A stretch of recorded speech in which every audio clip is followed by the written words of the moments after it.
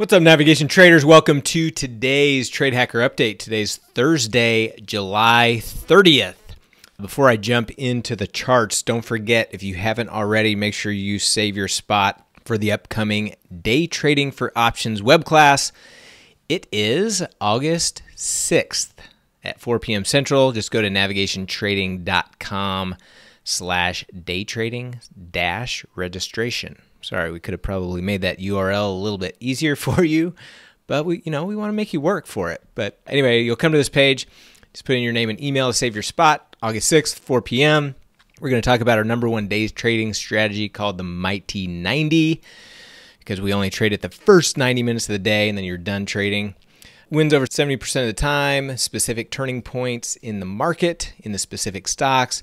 It's a simple strategy. We're buying puts and calls, no spreads, no adjustments. It's very simple to learn. I've taught a couple people who had very little trading experience and they were able to catch on very quickly. So if you're an advanced trader, even better. If you're not, it is still going to be awesome. Best way to trade this strategy in a small account, no account size issues. As little as a couple $1,000s, as long as you can have a margin or a cash account. And then we'll talk about the pattern day trader loophole that allows you to trade unlimited day trades regardless of your account size. Super excited about this. This is one of the coolest strategies we've ever taught, and it's been super profitable. So hope to see you there. navigationtrading.com/daytrading-registration.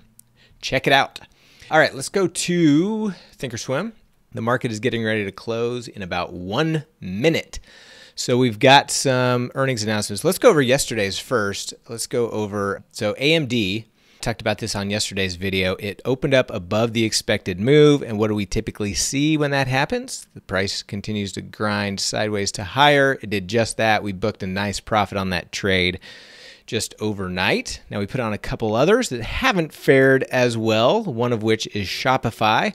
However, it is coming back. It just had to come back down here and test the pre-earnings number, and then it bounced hard off that. So if we can get up above this line tomorrow, we will also book a profit in Shopify. And then the other one that we did was Starbucks. Same thing. Starbucks isn't as favorable. There's a closing bell. But it did come down and it bounced hard today. So if we can jump up above this line, it's not that far of a move, about 0.5% or so from where it's currently trading. If we can get above that tomorrow, we'll book a profit in that one as well. So we'll see what happens in those. So those were yesterday's post-earnings plays. We didn't do any overnight trades, but tonight, after the bell that you just heard, we've got a few stocks announcing. First of which is Facebook. So Facebook actually moved theirs, and I'm going to put this on a 5-minute chart so we can actually see what's going on after hours here.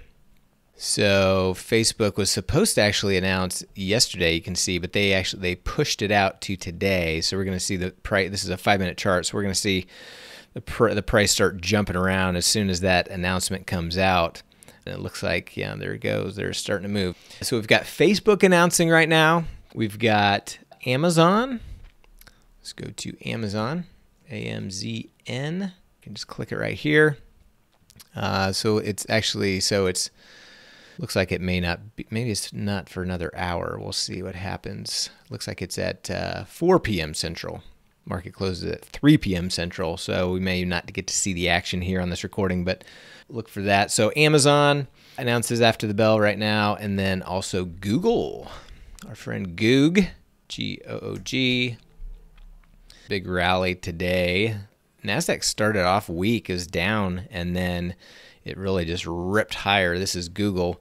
Look at, Amazon did the same thing, and then it kind of chopped around and started a little bit lower. And then Facebook also already looked at, but let's look at what the price action was. Yeah, same thing as Google. It just started low and ripped high. So we'll see how it reacts to these earnings. And then the other one that's announcing is GILD. You can see this is basically trading sideways. Now, GILD is a biotech.